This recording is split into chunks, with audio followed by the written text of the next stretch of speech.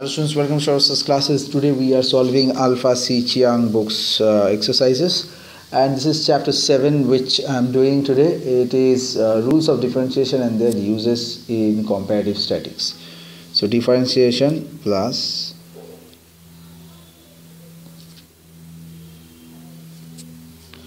comparative statics. So find the del y del x1 and del y del x is very easy. So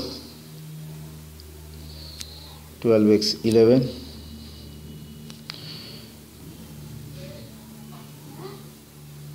you can so dy dx1 dy dx2 anything you can do a basic derivative. So first one I'm just not doing, so it's a very simple derivative. Find fx and fy of the following. So this is also the same kind of stuff. So this is also partial derivative. So del f del x is 2x plus 5y.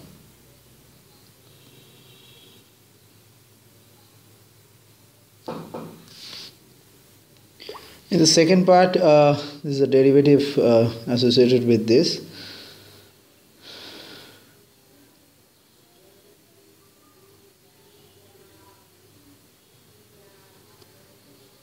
So denominator and numerator we can do it separately.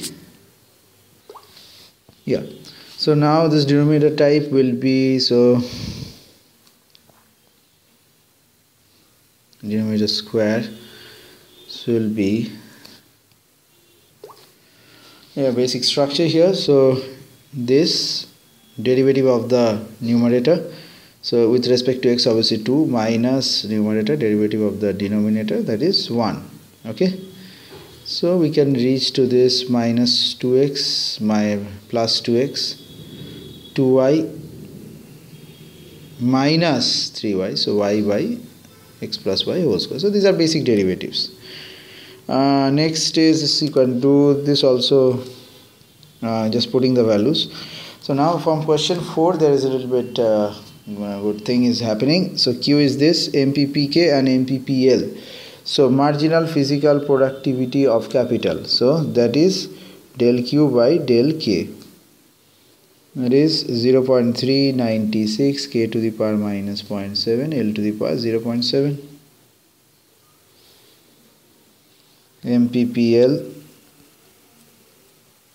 del Q del L, so 0.796 K to the power 0.3 L to the power minus 0.3. So this is the second part done. Okay.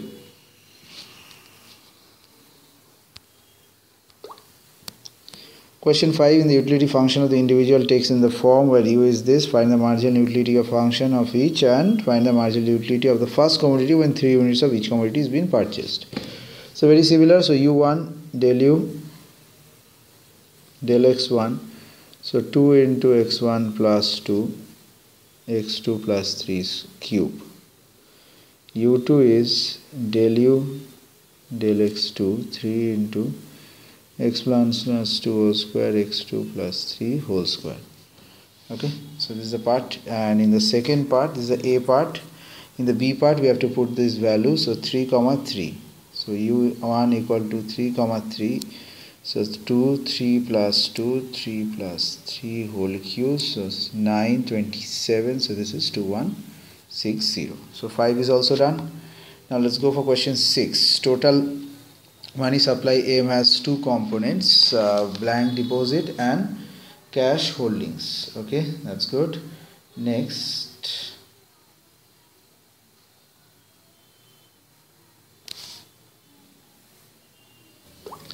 okay, we have the constant C plus D of C. The high powered money H is defined by the sum of the holdings and the public and the reserves. So express the money M in terms of the high powered money. So M equal to D plus C, or C equal to small c into D. So M equal to D plus C into D. So 1 plus C whole into D. So since H high powered money equal to C plus R, so this is C of D, R of D, so C plus R whole into D. So we can write D equal to H by C plus R. So this is by substituting, so we can have M equal to 1 plus C, C plus R whole into h. Okay. Next part, would an increase in the reserve ratio lower the money supply? So this we need to do del m by del r. Del m by del r. So minus 1 plus c into h and c plus r square. So this is negative. So if r lowers m. Next, how would an increase in the cash discharge ratio will affect the money supply? So this one will be DC. Just insert a page.